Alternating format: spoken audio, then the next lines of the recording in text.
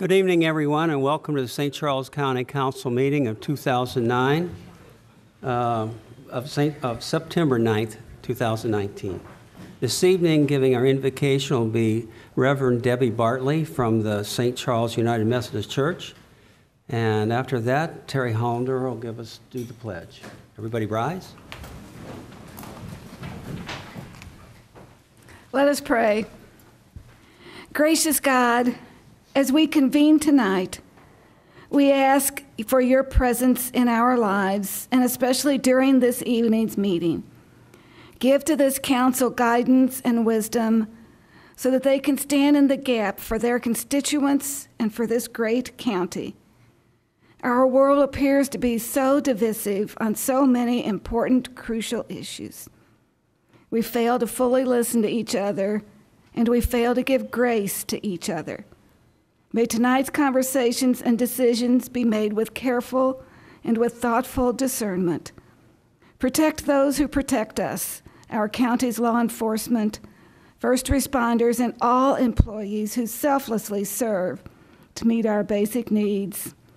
Send your blessings upon our county executive, the members of this council, and all those serving in St. Charles County governance. May they continue to be instruments of hope and instruments of peace for all the people of St. Charles County. With grateful hearts we pray. Amen. Amen. I pledge allegiance to the flag of the United States of America and to the republic for which it stands, one nation, under God, indivisible, with liberty and justice for all.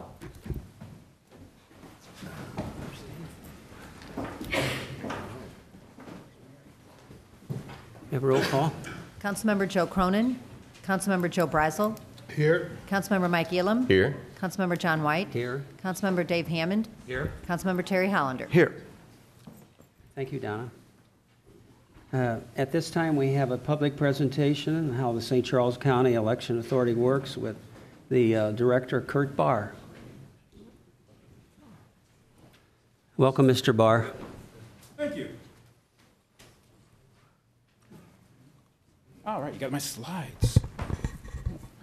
So, a couple weeks back, I was presenting these slides to another social gathering, and Councilman Elam said that he thought that the information would be useful to the council, and so I went ahead and just made a few modifications to it to provide a few more details for you guys, and this is pretty much the presentation.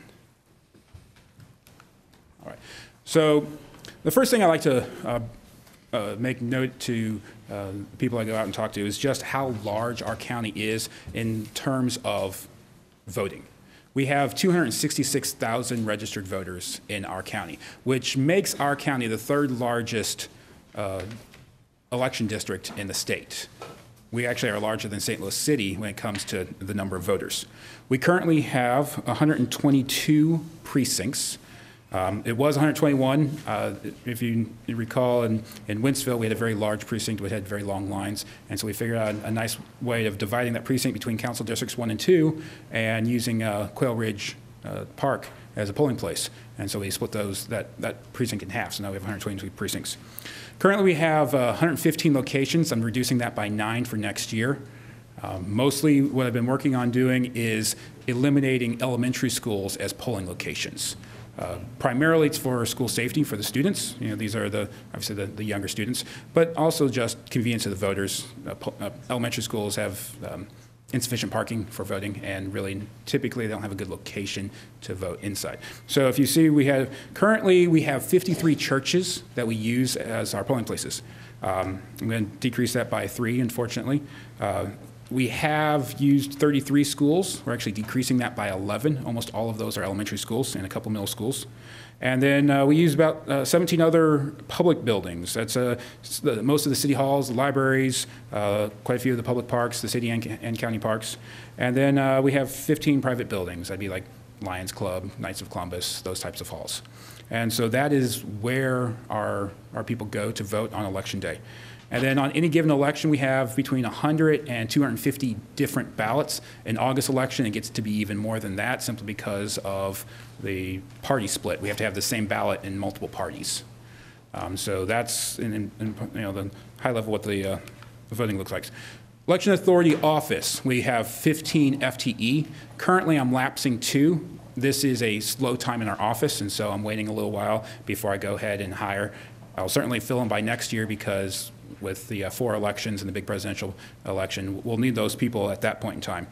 On any given period leading up to an election, we hire about 10 full-time temps that serve in the election authority for about 6 weeks leading up to an election. These are people who process the absentee voters, as well as the people who work in the warehouse to make sure all the logistics and stuff for an election work.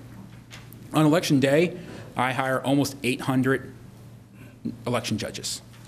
That number is going to go down hopefully a little bit with this reduction in number of polling places, which is one of the biggest needs I have is to recruit and train new judges, because every year people, life changes, they don't want to do it anymore, so constantly looking for new judges. The election authority has a payroll of just under $900,000, and we have an operating budget of only $57,000. About over half of that is postage. I spend a lot of money in postage. Now, I'm working on a way of actually reducing the postage cost. There's a couple things that the election authority office is allowed to do that other government offices aren't allowed to do, and so I'm pursuing those things, and so we're looking at actually decreasing our postage costs next year. So here is the cost of elections. An election at countywide level costs between $500,000 and $600,000. So that's the overall cost. So next year we're going to have 4 elections. So we're going to be spending well over $1 million just running elections next year.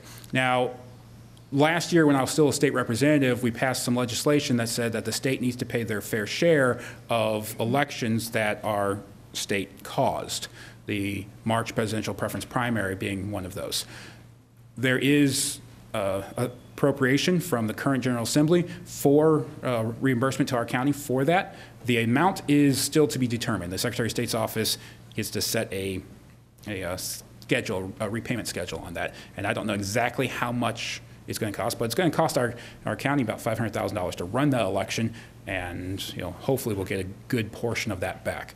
April elections are paid for by the political subdivisions that have it, so the cities, the school boards, and fire boards, whatever, who run that election. So April elections usually don't cost the county anything unless the county puts something on the ballot. It is the August, November elections that the county pays the lion's share. But where does all that money come from, or what do we spend it on? Those 800 people that I hire for one day spend almost $100,000 paying our election judges.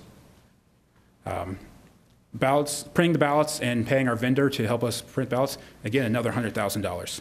The notification cards, those little red and white cards that we send out letting people know that they're going to vote, that alone is $70,000 to mail to countywide. And that's, again, we're working on decreasing that because most of that cost is postage. And then we have a number of software systems that we use to run elections. Temps over time is going to cost $35,000. State law requires that I have to publish twice in the newspaper the sample ballot. And so that is $20,000. It's actually cheaper this year because we stopped using the St. Louis Post-Dispatch. Their rates were quite a bit higher than community news. And then polling place rentals. So of the private locations that we use, the churches and the private buildings, I have to pay a rental fee. And that comes up to close to $17,000 for each election. We spend $11,000 just to deliver all of the stuff to the 115 locations that we have. And then there's quite a few miscellaneous costs. And then the question that most people jokingly ask, or maybe not so jokingly ask, is, well, what does the election authority do when you're not running an election? And so it's kind of like asking a pastor, what does he do when he's not Sunday? And the reality is, an election takes 5 months to administer. So the April election will begin this December when candidates start to file. And then after you have the filing of the candidates, then we have to start creating the ballots. And then we have to proof them, make sure that they're correct. We have to continuously recruit judges all the time, train judges for each election. We have to coordinate with all of our polling places, make sure that a private polling place doesn't quit on us and say go find somewhere else, which has happened in the past. the other things that we have to do is, send out that mailer as well as the newspaper notification. And so all of these things, and then the wrap up, the certification of the election, and then cleaning up all of our equipment, maintaining it, fixing what's broken, replacing what was damaged or used during the election. All that's a 5-month process, and we'll have 4 elections next year. And so the other question that most people ask me is, so what have you done in your first 8 months in office? And the first several things I worked on was focusing on technology. We updated the software system that we use to manage our polling locations and our judges, so we can track our training of them, our paying of them, making sure that they get put in the right location so every polling place has the right number of judges. The other thing that we're doing is we bought new iPads for the poll books, so that when people come in to register to vote, we can look them up. All of those now are cellular, which provides an interesting element of security within the election process, is that if you come in to absentee vote, now that all my iPads are cellular, I can make sure that the supplemental file is pushed out to all those iPads, so that that short little window of when I program the iPads and when the election day happens, if you vote in that little window of time, if the internet doesn't upload to the poll books, then the judges there wouldn't know. And so it was a element of security that we were able to fix by making sure that I can update all of my poll books on election day and know that they all got updated. The other thing it allows me to do is to be able to better manage our election. So if any precinct is running low on ballots, I'll know even before the election judges know, because I can watch the software and they'll tell me, hey, you're short on this ballot. And so we can send out ballots to a polling place if for whatever reason they're running low. Some other things we're working on, a lot of training for the staff. We're updating our software, and so obviously we're working on training our staff on that software. Secretary of State's office provides some webinars, and so we've been utilizing all of those webinars Secretary of State's office provides. And then just changing our processes and our procedures and just making sure that we are mission focused with elections. And then being the new guy, I have the luxury of being able to question everything. So why do we do it? Why is it that way? Is it that way because it's the best practice? Is it that way just because we've always done it that way? And then we just got our audit from the county auditor, and he gave us some very good recommendations of how we can continue to improve our process. And so we'll be, actually, I just got the report today from him, and so I'll be making my comments, and we'll be working on improving our process even more with his comments. But every time I go and speak to any group of people, I always have 2 things I ask for. And the number one thing is just that need for election judges. Again, we have 115 locations that we man, or we'll have 106 next year. And we need over 700 judges, depending on how big the election is. For the November election, it'll still need probably 750 people to man the November election. And so everywhere I go, I say we need election judges. We've been working with the county IT and communications departments to get new brochures, new flyers, new information, put on the county website, and the county Facebook page, our website, talking about here's how you can apply to become an election judge. I even brought a few extra flyers with me that I can hand out. If you guys know anybody who would like to serve as an election judge, that is an easy way to be part of the electoral process, be part of the democratic process without having to actually put your name on the ballot.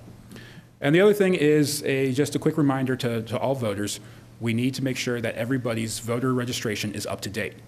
Even if you move, say you live out in Wentzville and you live north of 70, well, you're in County Council District 1. You move south of 70, you're in County Council District 2. Well, that's 2 different ballots.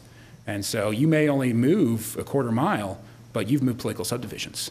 And so anytime anybody moves, we need them to give us a updated voter registration file so that we can update their system, because I can't simply change a voter's record without their signature and their written permission to update their voter file.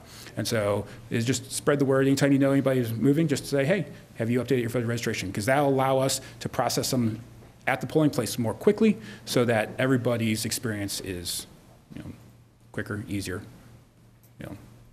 and more helpful. And so those are the two big asks that I go anytime I am out presenting, is we need more judges, always need more judges, and want people to register. And I have plenty more material I could talk about, but that's the short and sweet presentation that I generally give anytime I go out into the public. Councilman Elam had said it was something he thought that the rest of the council would be appreciative to hear. And so I don't know if you do a question and answer or if you would like me to relinquish my little clicker. Any questions? I just wanted to thank Kirk because I know he's been getting out in the county and he's gone to chambers and things like that. And I just wanted to give him an opportunity to come in. And I know it's tough to find people to do election day, and he's working out a couple of different ways to try to make it easier to be an election judge. But I wanted to give you the opportunity to come talk about that. And I don't know how many people realize how much money goes into an election. They think that, oh, we just throw an election and it happens. And kind of like you said, what do you do when there's not an election? Well, there's a lot that goes into it.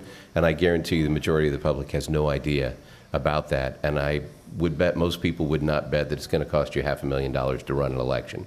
So I just think that's something a lot of times people say, where did our money go when they're talking about government? So it's always good to do an opportunity to inform people as to where their money goes and how much this stuff costs, just so they're informed. So I appreciate you letting Kirk come in and speak, and I appreciate you getting out in the community and making these presentations. Councilman. Thank you, Director Barr. Next on our agenda is a public hearing for traffic regulations. Is anybody to speak on that? John Conover. Mr. Chairman, would you like Craig Tekowski to explain the process? Yes, I would like that. I didn't see him back there.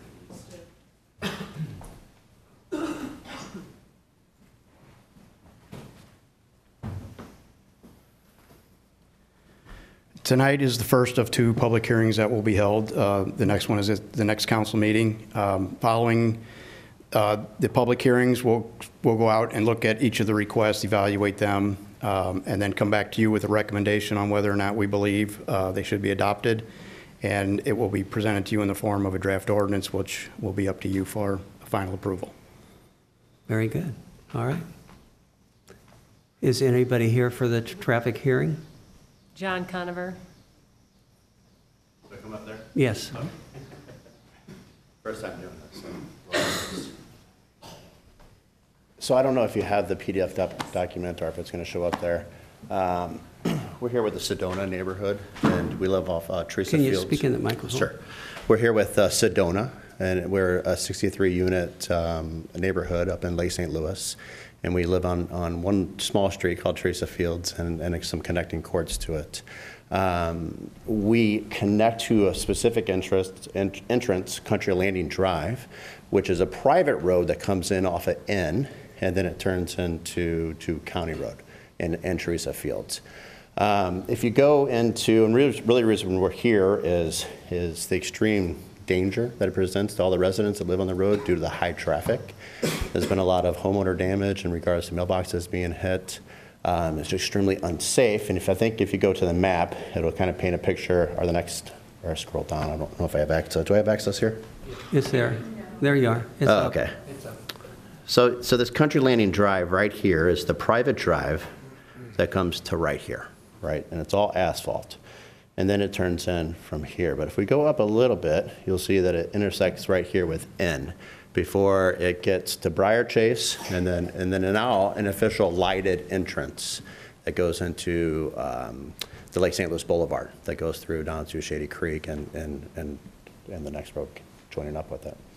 So if we get down on this road, just to kind of paint the issue that we're coming into here, and here's a little bit better of that picture here. You can see where the asphalt meets. Is back in 2018, in September, we had a report and traffic was monitored of over 4.2 days, and we've collected a total amount of 3,069 cars traveling in one direction. And this entrance or exit was purposely built for construction. It was the original road to the first subdivision that was there. And some of the original homeowners that are here today were even told, like, hey, the intent is to close it down afterwards. And but it never was. And then we've had conjoining neighborhoods, very large ones, that have come to us that have increased the amount of traffic that just find this road to be more convenient.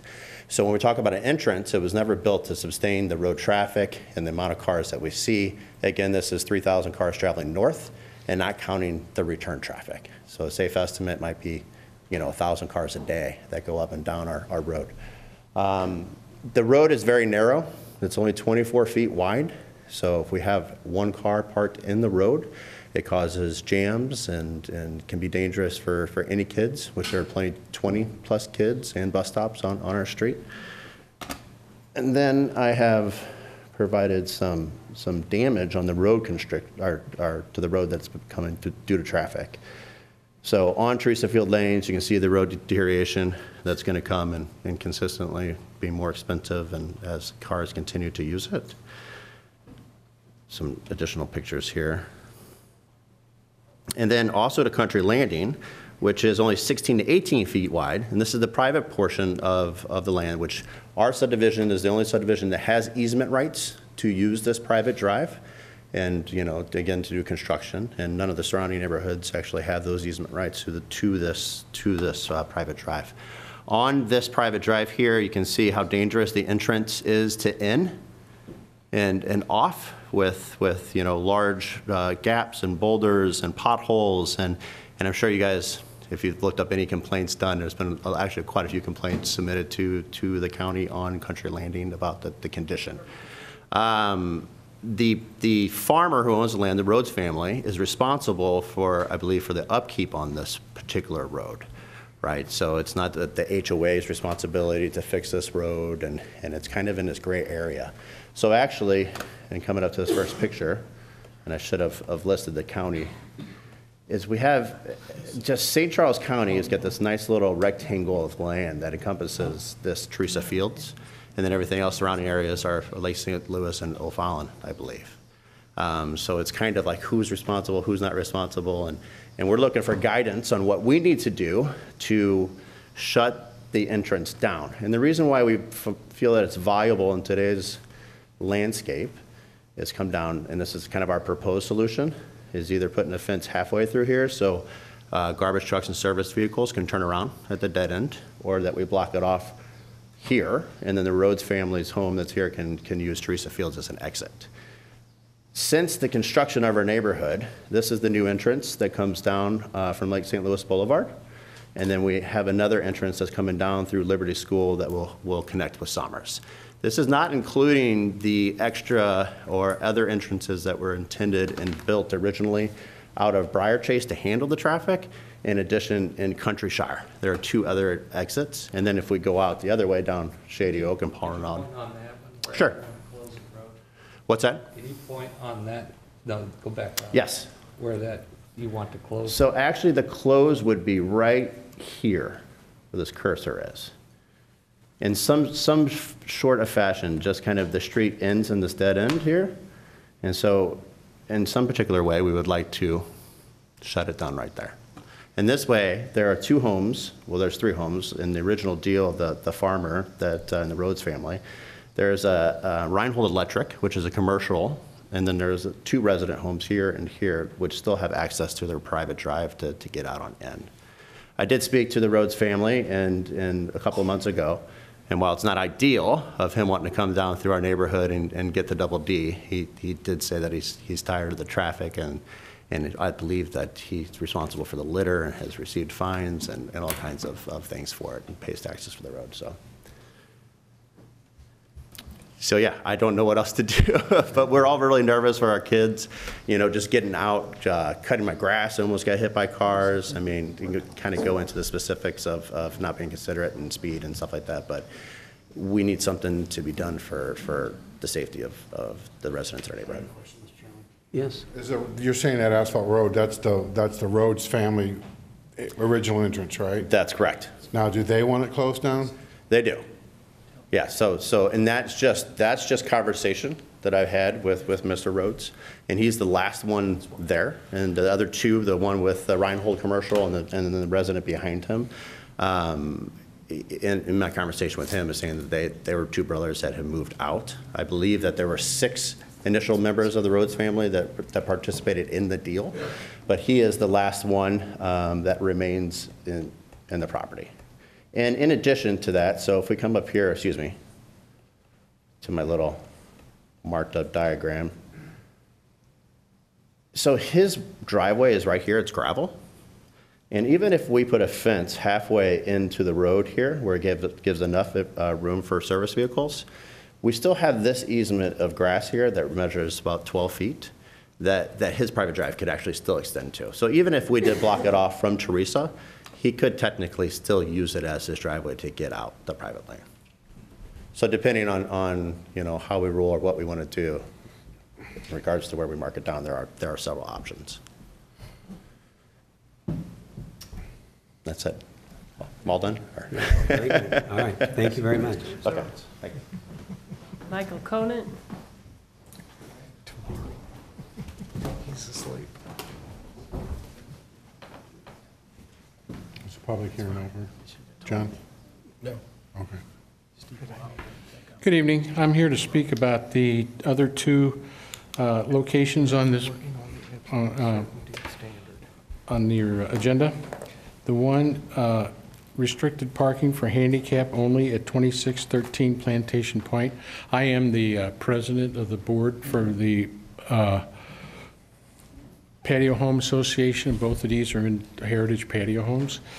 This one here, I'm sorry to say that the gentleman has deceased. So there would be no need any longer for this handicap parking on Plantation Point. The board has also agreed with the homeowner that at 2629 Hampton Road, it is a handicapped lady who is legally blind and has some also other health problems. And she has people that come and pick her up to take her for groceries and so forth and take her to doctor's appointments. Now that one there, I'm a little confused, and maybe we did this wrong because it's saying prohibit parking, but this is a handicapped lady also. So I don't know if at this point if that can be something that somebody would look at, but both of these were handicapped individuals, both 2629 Hampton Road, and of course the other one, the gentleman's deceased, so it's not needed any longer. The board has said that they agree because they're both handicapped people, and that's all I had to say, that, our board's in agreement. All right. Any questions, or? So I believe, is it Constance who is the one who is requesting that other handicap for the lady that you were speaking of who's blind? Yeah, so the board is in favor of... I'm sorry, Mahan? Yes, ma'am. So the board is in favor of approving that handicap spot in front of the blind lady's home? Yes, sir. Cool. Okay. I appreciate that. And then the other one, like I say, I'm sorry to say the gentleman is deceased. Correct. All right. All right, well, Mr. Kowski will look at it and advise us on what to do. Thank you very much for coming. Have a nice evening. Nathaniel Schremp.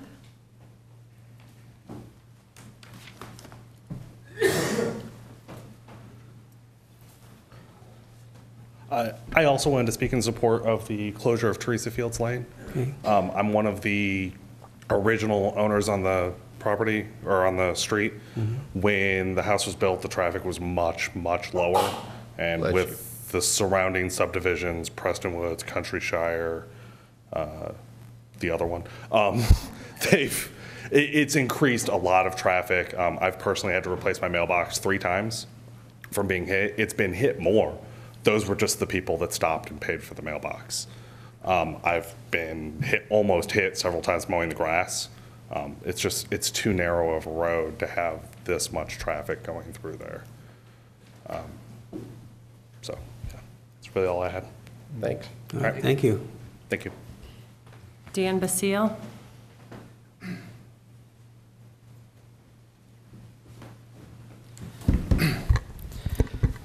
Distinguished council members, thank you for putting the road closure for Teresa Fields Lane on the agenda. My name's Dan Basil, and I'm a resident of Teresa Fields Lane.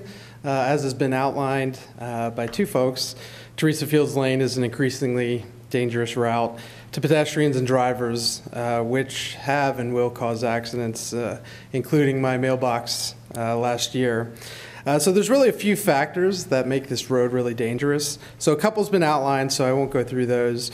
But the road is really curvy on an x-axis and a y-axis. So it really, there's a lot of blind spots and really reduces the amount of time that drivers have to react. And, be mindful that the speed limit's 20 miles per hour. And with the curves, it really doesn't give the drivers a lot of time to react. As has been outlined, the traffic is staggering. So I'm a certified statistician. This is the first time I'm seeing the data. But every time looking outside, there's around 3 to 4 cars on the road at a time. So in a 30-second span. So just extrapolate that. And the number's already been outlined. The access route is a driveway with frequent potholes. So that country landing, if you hit those potholes at a wrong angle, really easily to go off angle and hit an oncoming vehicle. And there's many children that live on the road. So as an Army officer, I was taught risk management. And I've been kind of going through the risk and how to mitigate those risks. And I really can't find anything other than really closing down the road. But finally, kind of any counter argument, I've tried to think about it of not closing the road, and I really haven't been able to find something that would be safe. It's really no inconvenience, at least to myself, of shutting down that road. There's a lot of other accesses that I can go to. And there's also the road opening on Paul Renaud to Liberty High School. So plenty of access, as I explained. There's the easement, so if emergency vehicles need to get through, there's no issue. Thank you for your time. Thank you. Arnie Dienoff.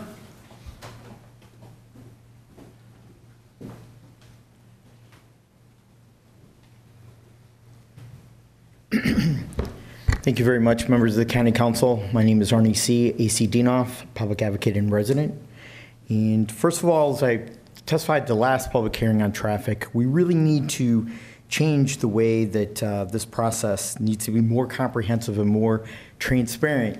Just looking at the face value and preparing for tonight's meeting, when I looked at it in the County Council packet, this is all that you get, one-liners. They don't even tell you what neighborhood, what region of the county, what subdivision of the county. Now, I had to do some of my own homework to come to some of the data, and I heard from some of the data, some of the requesters. But wouldn't that be putting the cart before the horse? And wouldn't Mr. Trzaskowski and the County Highways and Administration want to put this information to be transparent and be forthcoming for the public to participate in public hearings? Public participation is very important to me and the rest of the county. In the information packet, it was so lacking with only one sentence, as I just stated. There was no background, there was no in-depth, detailed information. Why wasn't this information and data that was presented by the presenters given to the county clerk staff or the county council staff to put in your packets? The photos, the exhibits would have been of help here. There needs to be the petition and the supporting documents as they were submitted to the county in terms of being transparent and open with the public. Now, prohibited parking was asked for at 2613 Plantation Point. Restricted parking to handicap parking only. That's now been, I guess, asked to be taken off the agenda. But I had to do my own in-depth to find out exactly what we're talking about. And I finally found out that it's in the vicinity of Missouri 94 and 364. Zip code is 63306. It's a condominium neighborhood in the Heritage Landing area of our county. We, as one of the largest growing counties in the nation, can do much better, especially in this case, and have a much more open process. Our county needs to come up with a much more better way to ensure compliance with Americans with Disabilities Act, ADA. There are all kinds of non-compliance issues countywide that need to be addressed.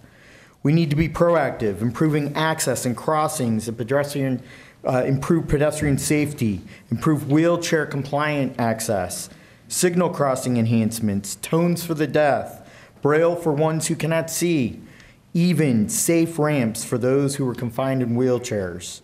My belief is that everyone shall have the same exact equal access to cross any road in St. Charles County as I or anybody that's able-bodied sitting behind me. The second one that's on the agenda is prohibited parking in front of 2629 Hampton Road. And I looked it up and it came up as unit number D. Again, this is a condominium association. It was Heritage Leaning Subdivision at 94 and 364. None of this information was provided beforehand. It would be nice to make sure that happens in the future. And finally, the road closure request at County Landing Drive at Teresa Fields Lane. You know, I had questions. Where was this? Initially, I tried to find out where it was. I came up with Riverside Landing next to our park in North St. Charles County, or the Wentzville area where there's a Teresa Fields Lane. But it's, as we heard tonight, Sedona subdivision off of Highway N in the city of, or abutting the city of Lake St. Louis. Now, the county cannot intrude or impede and make decisions on private roads. That would be against the state statute and the Constitution. We need to provide and make sure that equal access is given to private property. And I caution the county staff to check with the county councilor to make sure that we avoid a lawsuit at all costs in this case. Private property and residences are dwarfed by the surrounding subdivisions in O'Fallon and Lake St. Louis in this case. Now, we don't know, we haven't done the research with the Recorder of Deeds office to find out if there are recorded documents, agreements between the subdivision and the landowners with these two private residences. Let's do our due diligence not to step on anyone's rights or anyone's toes. I'm all about safety, but I would think that I would imagine that those developers would have made prior arrangements that are on recording with the Recorder of Deeds office, and I think we need to be very cautious about this. So before we jump to any conclusions, there should be a full staff detailed report, and hopefully it will be transparent and the process will be open so every county resident can see all of the affordable data, all the photos, and all of the documents to make sure that everybody's included in this process. Thank you. No other speakers? No. Seeing none, then we'll move on to the public comments. This is a time where anybody can come before the council and speak on any topic. Once a topic has been arrived at, and we alternate 3 speakers pro, 3 speakers con, and we ask every speaker to please limit their time to 3 minutes. Is there anybody to speak? Yes, Doug Tiemann.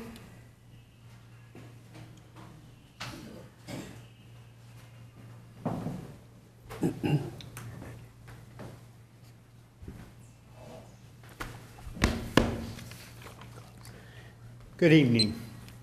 My name is Doug Tiemann. I'm an engineer with Pickett, Ray and Silver, and I'm here to discuss the Bluffs development.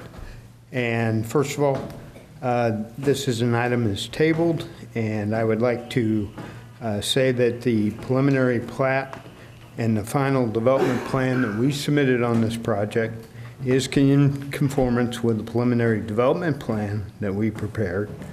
We have requested variances to improve and preserve the area, the character of the land, and we're disturbing 7.7% of the total site area. The developer has asked us to use new methods and initiatives to develop a community focused on design and development, which will be unique to St. Charles County. I am asking for you to approve this preliminary plat and final development plan. Thank you. Tim Boosie.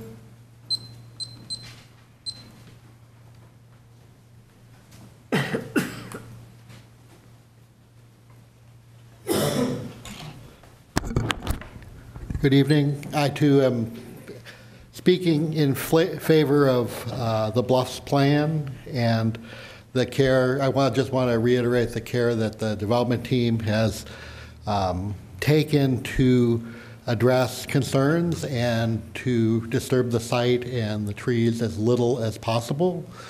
I think it's in my history with St. Charles County development, it is unprecedented the amount of care that's been taken on this site, and I want to urge you to pass it. Thank you very much. Thank you. Brad Goss. Mr. Chairman, members of the council. Again, we've presented the BLUFs project to you repeatedly. Happy to answer any questions you might have. But we do think this is a paradigm shifting and setting development. We think it's very positive for St. Charles County. We've worked carefully with those who are opposed to it to try and improve it and meet their objections, and we would hope that we'd find your support. Thank you. Arnie Dienoff.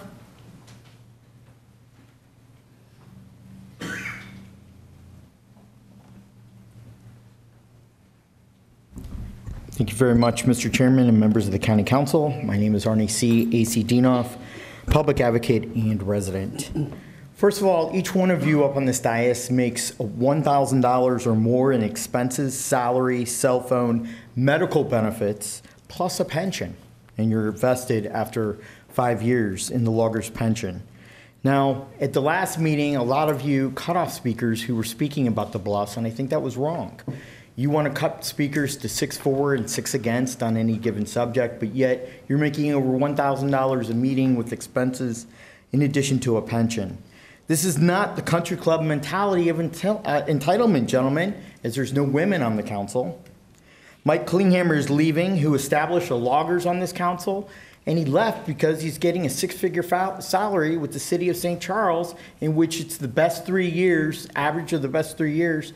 He'll be getting probably a $80,000 to $85,000 pension for the rest of his life when he's done with the city of St. Charles. And that's kind of wrong. It's about entitlement up there.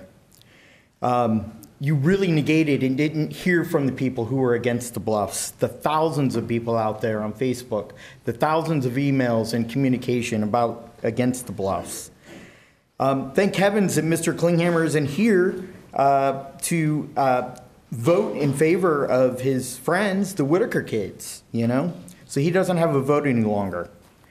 As at last Friday's meeting, I told and testified on the outrageous spending of the county administration and the county council to the Missouri House of Representatives Committee on Taxation. And I spoke about the lie stated by Vicki Husselman, the $80,000 special assistant to County Executive Steve Ellman. You know, it's about priorities here, and we need to make sure that we're doing the right priorities instead of spending $10 million on a Gateway Greenbrier project that fails, and that's a pork belly project. Paying the Director of Administration to my right $194,000, $74,000 more than the Director of Administration for the state of Missouri with 55,000 employees and 20 departments. We only have 1,100 employees. The assistant directors to my right make $130,000 plus benefits and pension. And then you hire Chris Hunt as a captain, moving from patrolman to a captain who violated Amendment 4, search of a without a warrant of a resident. Amendment 8, civil rights between and beat a human being in handcuffs. On any member. He was convicted by a jury in Montgomery County of felonies and then entered a plea of a misdemeanor for trespassing, unlawful entry, and peace disturbance, but yet you gave him triple the amount of salary. And now Bill 4748, application PR 1903 for Missouri BLUFs. Remember the way that you vote, and you cast your vote will be remembered in 2020 and 2022. I ask that you vote no on the BLUFs. It's bad for our county. Buy the property and make it a public park. Thank you. Thank you. Kara Elms.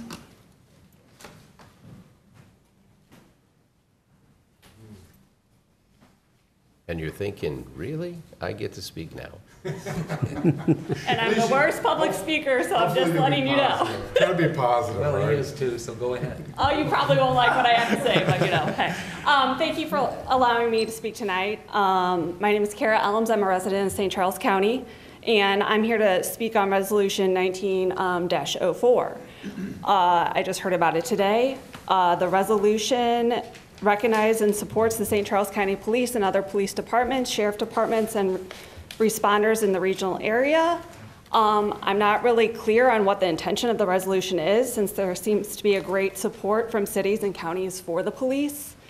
It seems that you want to point out that an officer's job is hard due to the increased public scrutiny, media attention, and video recordings of the officers. I do agree that the officers' jobs have become increasingly difficult due to these things, But the focus should not be on blindly supporting the police officers, but rather looking on ways to improve relations between the police and the communities. I'm going to kind of go into my situation with police and kind of what I have the viewpoint that I do. My situation actually involved the city, not the county, so I don't want to, you know, say that it was county police, so it's city police. And it's been extremely frustrating, and an open dialogue has not been established, thus creating distrust and dislike for the police. My 10-year-old son was injured while attending cops camp through the city of St. Charles, and my family was left with over $3,000 in medical bills. I fully believe that this situation could have been prevented by a police officer not bringing over 40 campers in a small hallway filled with objects such as filing cabinets, chairs, mop buckets, and ladders. But the real crux of the matter lies in how the city responded.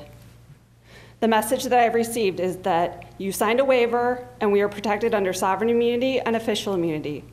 There was no dialogue between the city as I was handed off to a third-party administrator. Blindly passing resolutions that recognize and support police officers does nothing to solve the issue of police officers not feeling secure to make decisions at their job. It might boost their ego a bit, but this does not address the real problem. Why do people distrust the police? Why do people so quickly jump to conclusions? Why do people feel the need to record police interactions? I try to consider both sides of the story in most situations in life. In passing the resolution, you only consider the viewpoint of the officers and not that of the public. Instead of passing a feel-good resolution with no action, I encourage you to come up with a solution to bridge the divide between the police and the citizens that they are sworn to protect. Thank you. Thank you. She was a final No other speaker. speakers? Okay, saying none? Mr. Chairman? Yes. I see our prosecuting attorney here. Mr. Lomar, would you? Filling out the form, but if I may? Please come forward. Well, I think the chief and there are some other, Scott wanted to speak too. I think they're waiting to, but if, yeah, that's fine, yeah. Go ahead, Tim. Mr. Chairman, members of the council, I won't take too much of your time. I appreciate the opportunity to speak with you. I have a different perspective that I'd like to share with you guys. I work closely with not just our county police department on a daily basis, but also all the other departments in this county.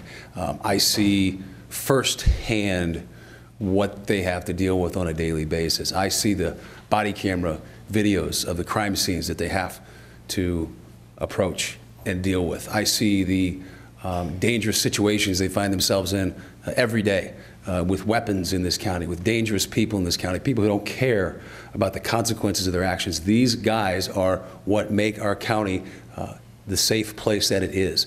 I tell people this when I talk in public all the time. St. Charles County is unique in many ways, one of which is that the vast majority of our population moved here from somewhere else, whether that's other parts of the metro area, other parts of the state, other parts of the country. One of the primary reasons they did that is because this is a safe place to raise your families. It's a prosperous business community. We have good, safe neighborhoods, good, safe schools. We want to keep it that way. Our police officers in this community do that for us in ways that the vast majority of us will never, ever know. The least we can do, this is more than just a feel-good resolution. This is a public showing of support for the people that make our community what it is. And we in St. Charles County, in my opinion, and based upon my interactions with other folks in the law enforcement community, not just in St. Louis metro area, but across the state, we are looked at in many ways as models as to how we are supposed to treat our law enforcement community and how we interact as law enforcement and as members of the community. So based upon that, I highly urge you, and I think it's a wonderful idea to pass this resolution, and I'm very much in support of that. Thanks for your time. Thank you. Thank you, gentlemen. I'd like to acknowledge Chief Giuseppe from the Lake St. Louis Police Department here. Sheriff Scott Lewis. I don't know if this is necessarily a feel-good thing, but on behalf of the law enforcement agencies in the region, they certainly appreciate it because they're doing the job that nobody else wants to do. We don't see people getting out of bed in the middle of the night and responding to many things. Do we make mistakes? Sure. The problem for law enforcement is we draw from the citizens that we are. There's no magic factory that law enforcement comes from. We're your neighbors, your brothers, your sisters, your cousins, and we'll make mistakes, and we do make mistakes, and we're called accountable for those mistakes. But the public has chosen us to call others into accountability for the mistakes they make, for the laws that the public has chose to publish. And we try to do the best job we can, and we take it day by day. So on behalf of all the regional law enforcement, Chief Giuseppe and the sheriff, we thank you. Very good. Thank you, Chief. Scott.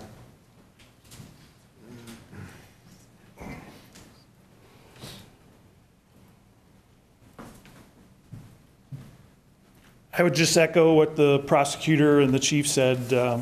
I'm a member of the Cottleville Weldon Spring Rotary Club, and just last week we went around the room and had to talk about our business and how can the club members help us with our business. And I kind of jokingly, said, "Don't commit a crime. You're going to help me." And now, after I read the paper and the last week, what I wish I would have said was, continue to provide the support that you provide to our police departments in this county. We, like Mr. Lomar said, are very fortunate. We've been supported by our elected officials. We've been supported by our community, by our prosecutor, and we appreciate you taking this step today to pass this resolution. We appreciate it very much. Thank you. Thank you. Thank you.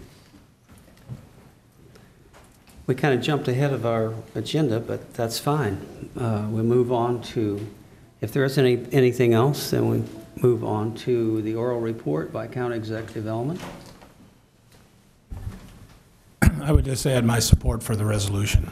I served on a lot of committees in Jefferson City on the judiciary and civ and crim, and talked a lot about law enforcement. But until I became a judge, I didn't appreciate how difficult their job was. And I saw some of the people that they had to deal with, not only on the streets, but our folks in corrections in the jail. And the kind of behavior they deal with on an everyday basis, people don't see it on TV. I wish they did, and they'd understand better what a difficult job they have. Mr. Chairman, the only other thing I have is I think at the last meeting, do you want to go ahead and do that? Yeah. There was a question asked about something in the budget, and we went ahead and Bob Schnurr got the answer to that. He's not here, but John Greifsey is going to go ahead and explain. Bob's here. Oh, you are here? Invisible Bob. Oh, you just got back? John's got her back. All right, they told me yesterday you wouldn't be here. I'm sorry. He likes to sneak in. All right. Mentally, Bob is elsewhere right now. He's on a beach, So the question that was asked was brought up by Councilman Cronin, and he asked about the park capital plan, and he pointed out something that was, at the time, we didn't provide an adequate answer, and I just want to make sure that we got that answer to the council. What he pointed to was that we have $13.9 million in 2020 for capital expenditures, and then that in subsequent years, you see that that number drops down to 1.6, 1.7 million. What happened is when we put the capital plan together, in those out years, all we picked up was the $1 million that we had in land acquisition and about $600,000 to $700,000 in capital improvement that was used for replacing the weed eater, the lawn mowers, the trucks, all of those basic equipment needed to keep our parks running and functioning. What's not included in there, that's included in the 13.9, is our park development. And as you'll remember last year, the council requested a copy of a strategic plan that laid out when are we going to develop each park, when are we going to invest and make new improvements to New Melly, when are we going to invest additional money into Klondike Park, and all of those big projects that are new features to the park. That did not get carried over into the out years of the capital plan. So I just want to let you know that that's the difference in the two numbers, is that what you see at the 13 includes the new and fun stuff in 2020, but in those out years, all it includes is land acquisition and replacing what we have. When we get to the point of budgeting money, and we talk to the council again about the strategic plan this year, at that point, you'll see those additional monies for development come into the budget. Any questions? No. Thank you. Thank you for clarifying that. Anything else, Mr. Elman? Okay. Then we'll move on to the consent agenda. Is there a motion to approve? Motion approved. Second. All those in favor say aye. Aye. That consent agenda has been approved. And with that, we move on to resolution number 19-04. Resolution -19-04, sponsored by Joe Brazel and John White.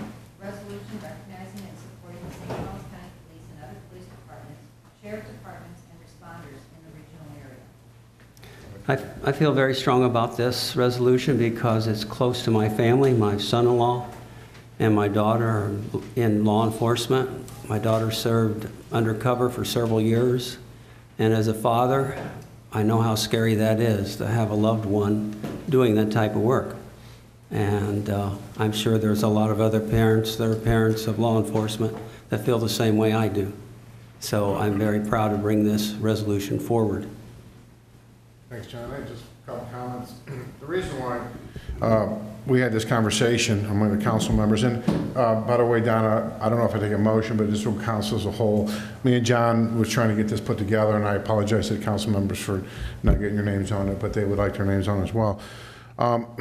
The reason why this is important to St. Charles County and the metropolitan area, if you know, it goes to the St. Louis County and the metropolitan area, is because we're one community. And what we see so often, this is not a resolution saying blindly support the police. That's not what we're saying at all. There's bad policemen, there's bad lawyers, there's bad mechanics, there's bad doctors, and that's just the way the world is. And you do have to watch everyone. However, right now, what we're seeing is, if you read this resolution, it says, one of the whereas is the public often draws conclusions regarding an officer's actions without appropriate awareness of the circumstances or the incident. How often do we see where there's a police-involved shooting and instantaneously there's elected officials in St. Louis that want to go right for the prosecution? Let's look at assault. Let's look at prosecuting them. Let's do this. In the Post-Dispatch in recent days, the front page said, police officer shoots man from having marijuana.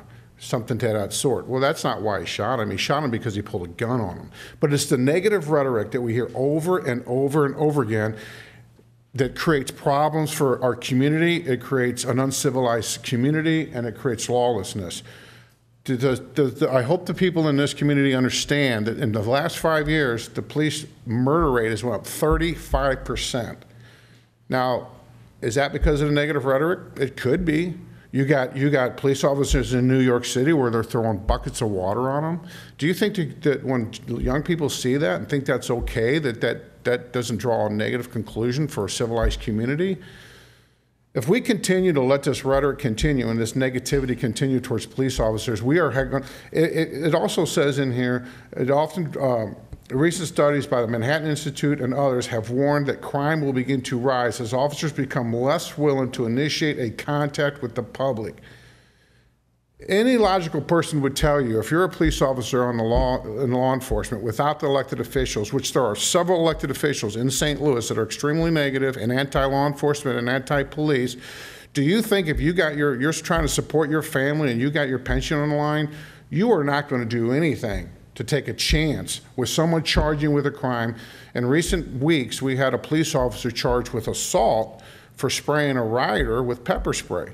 Now, no one knows what the circumstances were. Maybe it was he got in the midst of all kinds of other stuff, and things happen. When you're in, it could have been a photographer, whoever it was who got sprayed, it was an accident. Or it wasn't an accident, maybe he deserves to get sprayed. But does that police officer making a split-second decision deserve to get charged with assault from the prosecutor?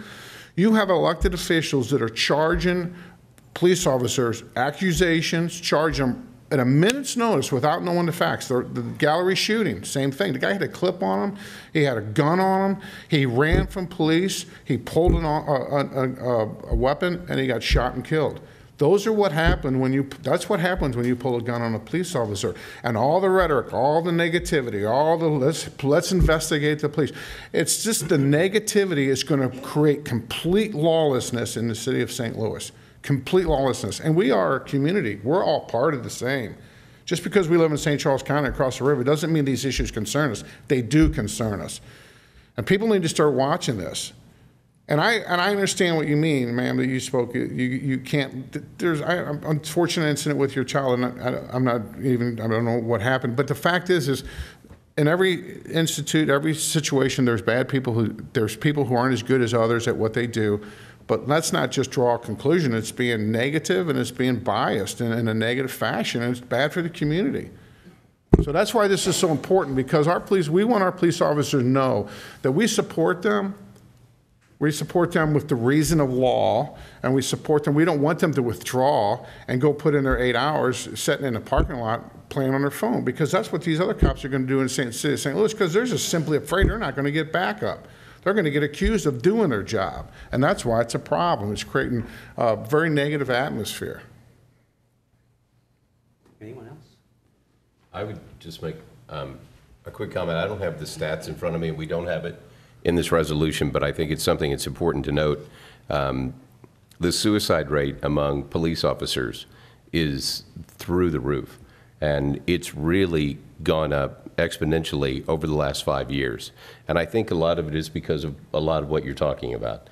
I mean, the thing that I saw in New York with the police officers walking down the street and people just walking up and throwing things on them, and you kind of hoped it was water after a while, because you don't know what could have been there.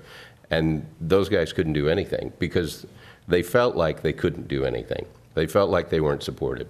And I think that's what leads to the suicide rate that goes up there. So I understand what you're saying in your public comments, and I'm sorry to hear about your situation. But I think the broader point that we're trying to make is we want our law enforcement officers to know that at least in St. Charles County, your elected officials are here. We have your back. We appreciate the job that you do every day. We know it's hard. And to Chief's words, people are not lining up to say, put that badge on my chest and send me out in harm's way.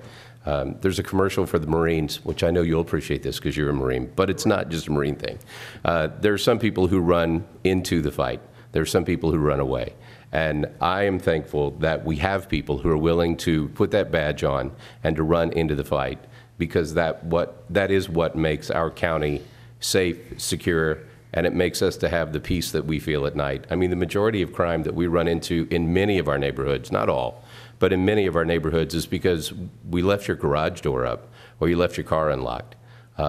Lock your car, put your garage door down when you go to bed at night, and a lot of the crime in your neighborhood is going to go away.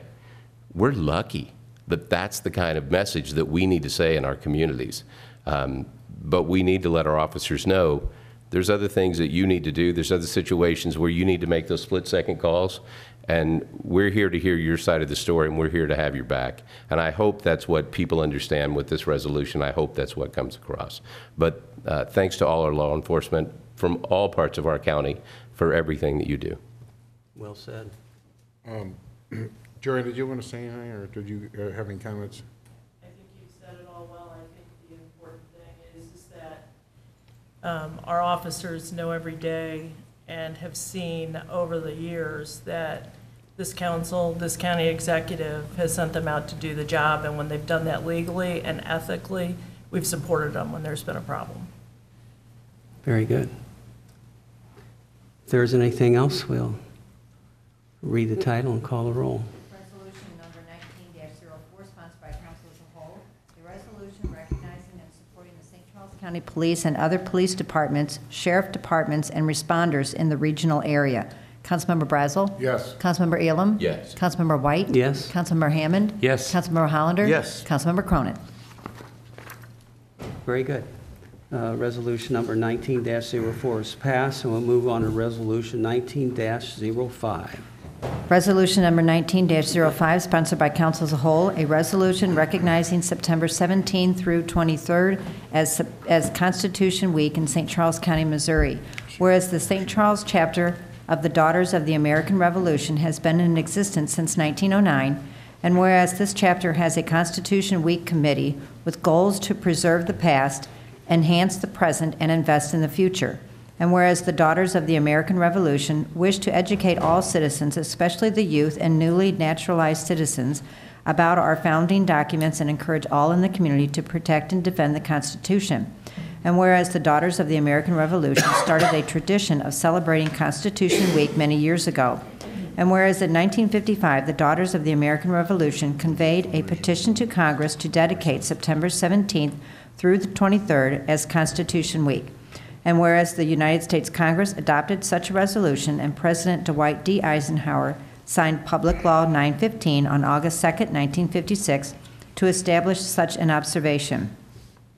And whereas during this time we remember that the Constitution is a living document that guarantees the freedoms Americans enjoy.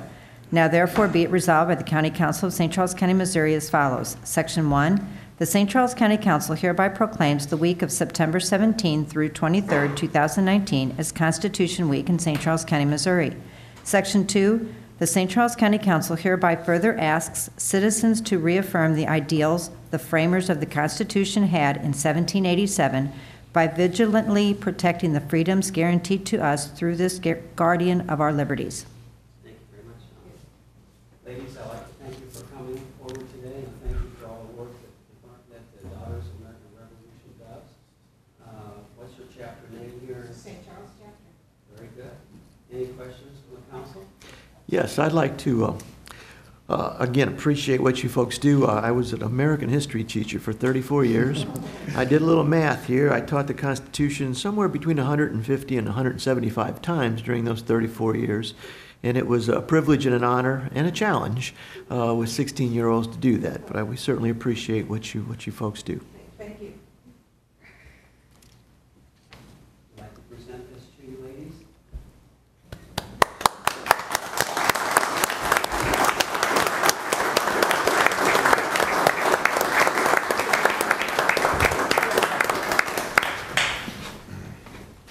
Council Chair, would you like me to read the title and call the roll? Let's read the title. Resolution 19-05, a resolution recognizing September 17 through 23rd as Constitution Week in St. Charles County, Missouri. Councilmember Elam? Yes. Councilmember White? Yes. Councilmember Hammond? Yes. Councilmember Hollander? Yes. Councilmember Cronin? Councilmember Brazel? Yes. I was very proud to sponsor this. My father did some genealogy research and found out that we had a couple members in the Revolutionary War. So he signed me up as Sons of the American Revolution. I'm very proud of that. Thanks to my father, and thank you, ladies, for very much for all the work that you do. Seeing that, we move on to bills for final passage, starting with Bill 4755. Bill number 4755, an ordinance creating a new chapter of Chapter 170 of the Ordinances of St. Charles County, Missouri, OSCCMO, relating to the St. Charles County Port Authority and Port District. Mr. Elam.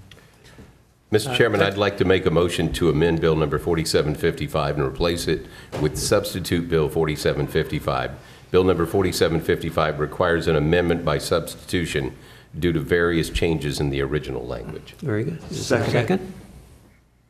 Was there a second? Yes. There was. All those in favor say aye. We don't do that at Those this point. opposed? We ask is there any discussion or amendment of the substitution a council member would like to offer at this time? Is there any discussion on the amendment at this time?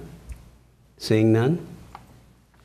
Then all in favor of the substitution? All in favor of the substitution? Aye. Aye. Those opposed? Substitution passes. Now we move on to the bill itself. Exactly. Substitute Bill number 4755, an ordinance adding a new Chapter 170 of the Ordinances of St. Charles County, Missouri, OSCCMO, creating the St. Charles County Port Authority. Councilmember White? Yes. Councilmember Hammond? Yes. Councilmember Hollander? Yes. Councilmember Cronin? Councilmember Brazel? Yes. Councilmember Elam? Yes. Bill number 4755 has passed, and we'll move on to bill number... Can I just make a quick Yes, comment? sure. I want to thank Mr. Brazel for revisiting this. I want to thank the county executive and the county staff and some members of the audience who now work for county government who didn't when we started doing this. But I really appreciate everybody. I know I've been banging a Port Authority drum for, I guess, about 3 years or so now. So I'm really super over the moon. All the other phrases that you want to throw into excited about the fact that St. Charles County is going to apply for a Port Authority to the state. So it's not done yet, but I appreciate getting this step done, and hopefully we'll be able to recruit some of those monies that leave St. Charles County and can come back to help fuel some great projects in our county in the future. So I'm looking forward to it, and I appreciate everybody who voted yes on this. Very good, very good. Okay. As I said, Bill Bill number 4755 is passed. We'll move on to Bill number 4756. Bill number 4756, an ordinance authorizing the county executive to execute amendment number 01 to program services contract with the Missouri Department of Health and Senior Services for enhanced opioid surveillance toxicology testing reimbursement. Any questions or comments on Bill 4756? Seeing none, read the title and call the roll. An ordinance authorizing the county executive to execute amendment number 1 to program services contract with the Missouri Department of Health and Senior Services for enhanced opioid surveillance toxicology testing reimbursement. Councilmember Hammond? Yes. Councilmember Hollander? Yes. Councilmember Cronin? Councilmember Brazel? Yes. Councilmember Elam? Yes. Councilmember White? Yes. Bill number 4756 is passed. We move on to 4757. Bill number 4757, an ordinance authorizing execution of documents for and receipt of grant funds up to the amount of $330,000 from the Missouri Division of Workforce Development and further amending Ordinance 18-117 by providing related supplemental appropriations to the budget of the Workforce and Business Development Fund to administer a new apprenticeship program in partnership with Franklin Apprenticeship. Any questions or comments on Bill number 4757? Seeing Scott, do none? you have anything you want to add to this? Thank you. Well said. An ordinance authorizing execution of documents for and receipt of grant funds up to the amount of $330,000 from the Missouri Division of Workforce Development and further amending Ordinance 18-117 by providing related supplemental appropriations to the budget of the Workforce and Business Development Fund to administer a new apprenticeship program in partnership with Franklin Apprenticeship. Councilmember Hollander? Yes. Councilmember Cronin?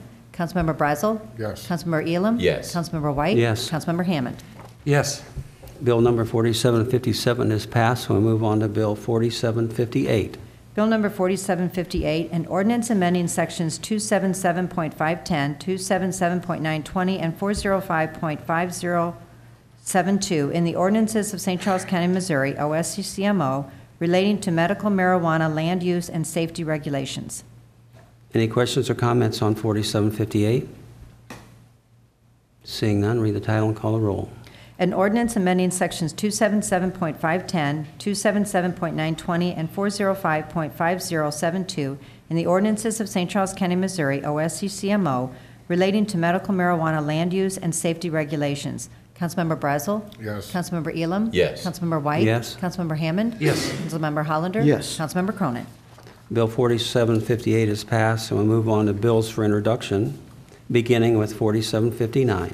Bill number 4759, requested by Mike Hurlbert, sponsored by John White, an ordinance amending the zoning district map of the County of St. Charles, Missouri by rezoning land from I-1 Light Industrial District with floodway fringe and density floodway overlay districts to I-2 Heavy Industrial District with floodway fringe and density floodway overlay districts as per application RZ 19-10. Any questions or comments on Bill 4759? Well, I mean, since there's nobody representing District 1, do we know what the, Dan, which one of you guys are, Fred or Mike? Yeah, Fred. Do you come up here real quick? Get Fred up there. Fred, yeah. Did you mean Senator Dyer? Senator Dyer? Just, Fred can tell you about the original Port Authority. you can just, We Mike, won't just do tell us, Darby's ditch what's this the time, I purpose? What are you guys going to do with this? Fred owns trailer storage down the road. He's full. He's got a contract to purchase another piece of property, 22 acres. It's zoned I-1. I-2 allows his type of use, so he's going to have a new facility right up the street. Go ahead, Fred. Yeah. Yeah, I have heavy industrial zoning on my property now, and then the city sewer district is the next piece of property, and so I'm requesting the same for this property, which is adjoining. Okay. Very good. Yeah. It's I-1 to I-2 and No, I just didn't know if it was going to be like a chemical plant or. Oh, no, it's over-road trucks mainly. No, that's fine. Yeah, parking. Yeah, that's got it. We got it. The train. Mr. Chairman? Yes. I just want to tell Senator Dyer, if anybody asks, we're not bringing back Darby's ditch. No, I'm not trying to bring back Darby's ditch, but I did get a little water through my ditch there. We get a lot of water lately. Yeah. Thank you, Jeff. All right, very good. Thank you. If there's nothing else on 4759, we'll move on to 4760. Bill number 4760, requested by Mike Hurlbert, sponsored by John White, an ordinance amending ordinance 18-030, accepting plans and specifications, ordering the improvements be made, setting forth a proposed assessment roll, and authorizing interim financing for the improvements for the Saratoga Heights Sanitary Sewer Neighborhood Improvement District. Any questions or comments on 4760? Seeing none, we'll move on to 4761. Bill number 4761, requested by Craig Tchaikovsky, sponsored by council as a whole, an ordinance authorizing the county executive to execute Surface Transportation Program Agreement Award Name Number STP-7302678 with the Missouri Highways and Transportation Commission for reimbursement of 80% of eligible costs up to a maximum amount of $1,020,000 to reconstruct part of Gudamuth Road.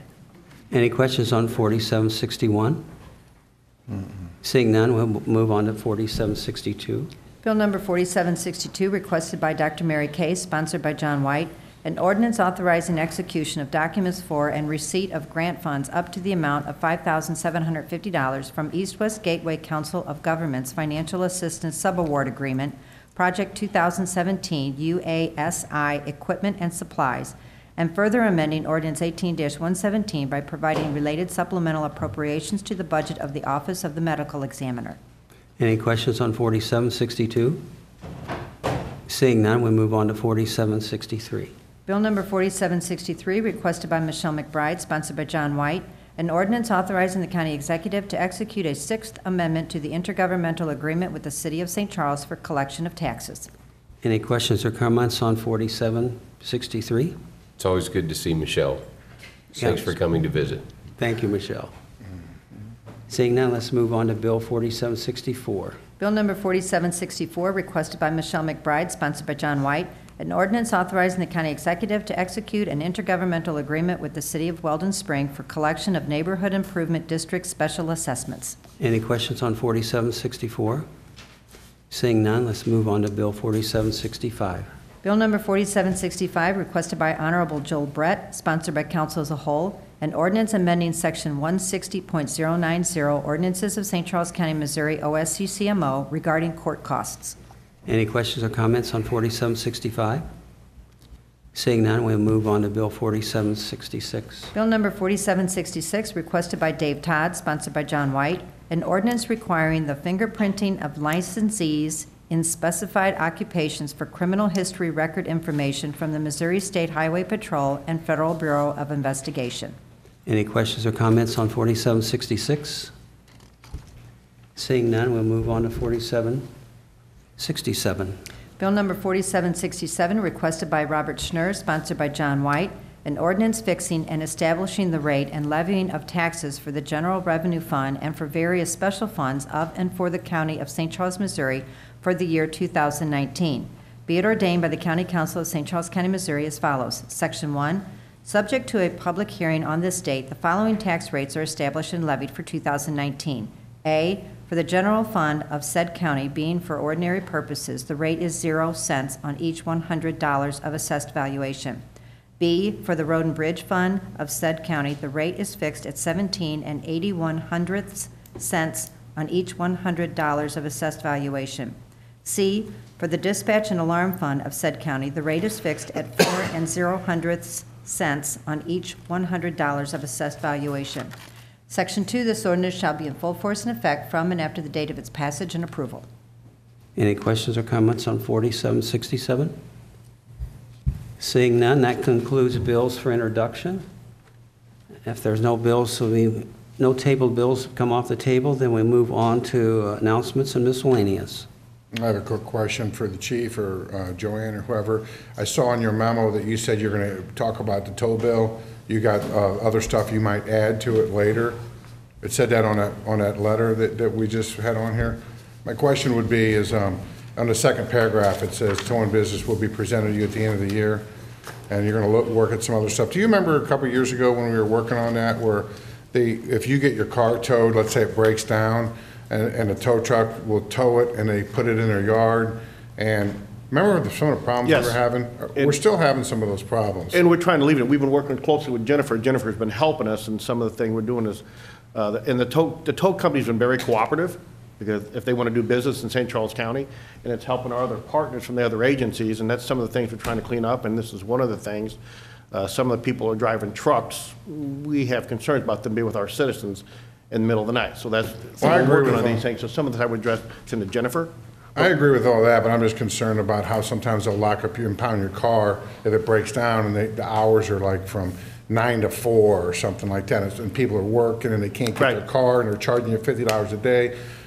We need to look at that again. Well, and we do. And Yeah. as the lady was here earlier talked about, she had an issue with St. Charles City. We get complaints, and we are on those, and we're addressing those with the tow companies. And some of them are legitimate, some of them are not, but some of them are, and we're quickly addressing that with the tow companies. And I suppose if you continue complaints on county tows, you just quit using them, basically. Yes, we pull them off the list. Yeah, okay. And when we've suspended tow companies, and they've addressed the issues very cooperatively with Captain Hunt, who does a fine job with that. And we've reached out to our legal department also, so they've been worked out satisfactorily. And everybody's trying to play well, because they have to over here. So we've had very good luck with this. Thank you, sir. All right, very good. Thank you, Chief. Any other announcements? Seeing none? Motion to adjourn? So moved. Thank you all for coming. Well done, sir.